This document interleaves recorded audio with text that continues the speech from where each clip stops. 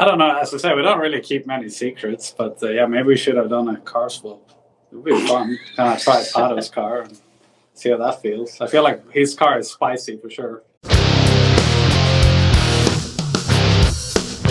So, Freak Nation, Pato Award, Felix Rosenqvist joining us here in the Freak Nation. Rosenqvist sitting in the pole for the IndyCar race at Texas. But here's a question for both of you dudes. We had Alexander Rossi by himself. Is it the fact that he's such an old dude that one of you guys want to come in and interview with him, or is it that, or just the fact that he just said, "Listen, man, I don't want to pal around with one of you guys"? It's a very busy schedules. One guy's over here, one over here, one over here. Felix and I were close to each other in terms of where we had to go. Entertained some sweets that we have. So that's probably why. He's just saying that we don't really like Alex, so we just excluded. You three drivers in the top 5 were you're thousands of seconds apart. Well, Pato, what is it that Rosenqvist did to grab the pole that you couldn't do to grab the pole, even being so close? Do you want the real answer? Yeah, I want the real answer. 2 words: brake drag. How do you fix that problem? I mean, well, I can't fix that. Team can. I'm sure they will. My race car's good. I'm not worried. Okay. That's all that matters then. Yeah, that's all that matters. You had a parts issue last year, Rosenqvist, so is your car good? Yeah, I think so. It feels good. It's been a good all day. I think every time we come here to Texas, it's just fantastic. And our team has just been building a very solid base. So I think that helps when you roll off good. And you can just kind of look back a little bit last year and try to do the same, but improve a little bit. So, yeah, it's been a fairly smooth day. But, yeah, tomorrow is a different day. It's race day. You take car maintenance seriously, and you want to pass on that legacy of care. Use Lucas Heavy Duty Oil Stabilizer to shield your engine from excessive heat, debris, and friction. Trust Lucas Oil. It works. You talked to the press room earlier about how tomorrow racing might get spicy. Practice was maybe just a little bit boring, but why would it get spicy? What's the difference between practice versus race? Well, basically that second lane has opened up officially. I think more than any time we've been here. We can run 2 wide now, both ends. So that's huge for the race. And I think that's just going to spice it up a lot. Being able to go 2 wide is just a completely different nature of how you race. Last couple of years, it's been kind of single fire race, but you've been able to make a move, but it's been like a mega commitment to pass someone. And now you're just going to be able to pass people easier. So I think that's good for the show. Okay, what happens when Pato comes up on you? We play nice with each other. Oh, you do you? We're teammates. We need we both obviously want to be championship contenders. I think, the elephant in the room is don't be stupid. So we all have a strong car. Both Felix and I and Alex. So I think it's just all about executing and I'm sure not everybody's going to be the exact same strategy. So I think that's going to be the biggest player tomorrow because we've never, like Felix said, we've never had these 2 lanes open up.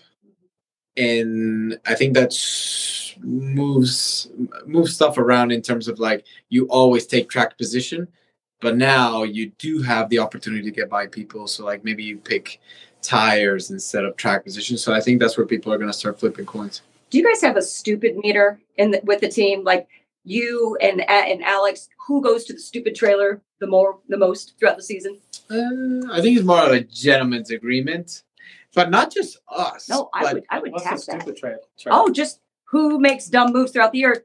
Clearly, we're talking about something serious. When we're talking about racing, but to make things fun back at the shop, that was your fault, dude. I mean, you guys can totally talk trash with each other with that. Yeah, I mean, I don't think we screw up too much. Don't jinx yourself.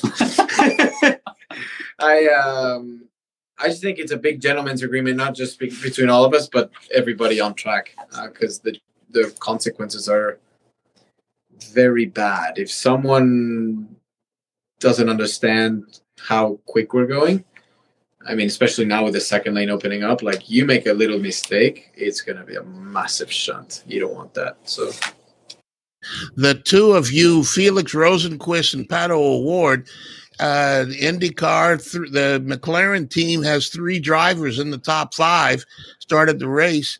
And is the IndyCar program becoming more important than the F1 program, or just as important as the F1 program? The F1 program is having problems, but it seems like the IndyCar program has figured a lot of things out. I mean, it's every team is important, right? I don't think one is more important than the other one. I think Formula E is also as important as IndyCar and Formula One. So it's there's obviously teams in each. It's not like we are all one team. We're all one big group. We're under the same umbrella, but everybody's got their core, you know, and everybody tries to maximize what they've got and keep developing. I mean, it's also the top level of the sport in both ends, you know, so you're not gonna win every year, you know. Some years going to be tougher, some years going to be easier, and it's just the way it goes when you're at the top level playing with the big dogs. So yeah, I'm sure things are going to look pretty different in a couple of months. It's amazing. I'm looking at the McLaren Orange, and go back to the old Can-Am days when Bruce McLaren would show Denny Hulme around the track, and then they would swap, and Hulme would get the pole, and McLaren would be beside him. Felix, you didn't show anybody around the track. You kept all that special line to yourself, it would seem, and that's how you ended up with the pole. Am I guessing right? I don't know. As I say, we don't really keep many secrets, but yeah, maybe we should have done a car swap. It would be fun. Kind of try Pato's car and see how that feels. I feel like his car is spicy for sure. It's all about spicy this weekend. I'm loving it. Yeah. I can't wait till tomorrow. Freak Nation, Pato O'Ward, Felix Rosenqvist, McLaren team, flying those Lucas Oil colors here in the Lucas Oil Studios. Guys, thanks for doing this, man. Go about your business and go finish up all this happy-ass interviews you got throughout the afternoon, all right? Thank you, guys. Enjoy the show tomorrow. The Bommarito Automotive Group 500 at Worldwide Technology Raceway is not just a race, it's a spectacle. It's time to mark your calendar. Saturday, August 26th and Sunday, August 27th. 2023 is bigger and better than ever before. Get ready for the wildest festival of speed in the Midwest. Go to WWTRaceway.com now, because the first deal is the best deal.